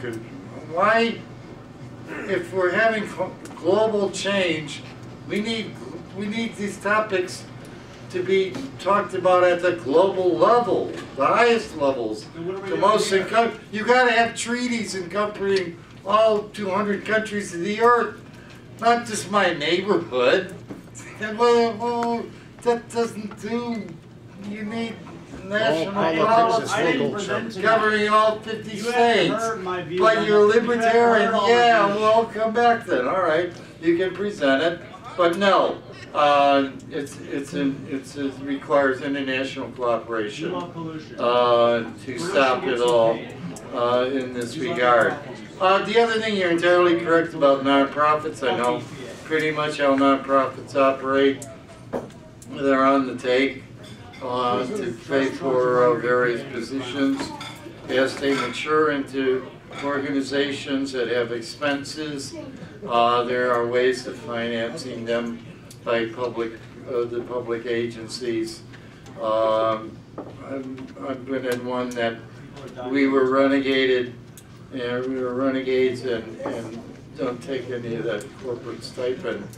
I honestly, I know all about those in the organizations you're talking about. I think I was even told, Charlie, I was involved in one nonprofit in particular, told Charlie, we're not going to ever give you nothing. You know, because you just make our lives too difficult. The other thing is, last of all, I like this here. These guys, you guys took a tour of a plant, and now you're experts on this. You know, I mean, I was thinking about this. I love you guys. I mean, I went through the Ford Company plant, and they made automobiles in Dearborn, Michigan. But when at the end of the tour, I didn't become I'm not an auto mechanic. This is so now you're hydrologist because you took the tour. And then you take it as a school group, yeah. The school outing. makes you experts on water, so. We're not. I'm no doubt qualified to run for office for Water Reclamation District, you know. But anyhow, thanks a lot. Come back and let's see what's going on with the Greens in the campaign. Thank you. Thanks, Jeremy. Speaker, this the last word. Experts. Oh, by the way, Toastmasters. I'm new to this format, so I think this is my rebuttal to the rebuttals. Closing comment. Is that about right? Correct. All right, so You got about 7 minutes or less. I wasn't just, you know, sending text messages on my phone. I was taking notes. Stereogenics. So I brought up the stereogenics thing as an example of how the media covers some things and doesn't cover other things, and especially with regards to environmental justice. So I apologize if the talk was a little disjointed, but you know, I came here to talk about the MWRD, and then my colleagues weren't able to make it. So I took it as an opportunity to give you a broader vision or of my understanding of what I've experienced in these last decade of trying to affect some change in the city. And what I found was that the nonprofit industrial complex, just much like the military industrial complex, is sort of this unseen force in national politics. Chicago is the home of organizing nationally. And I think if you want to understand Chicago politics, you really got to understand that nonprofit industrial complex, how it works and intersects and interacts with the media and corporations and politicians. So that's what I was going after there, and I appreciate you humoring me. You know, in terms of questioning my qualifications, I would argue that some of my opponents are less qualified.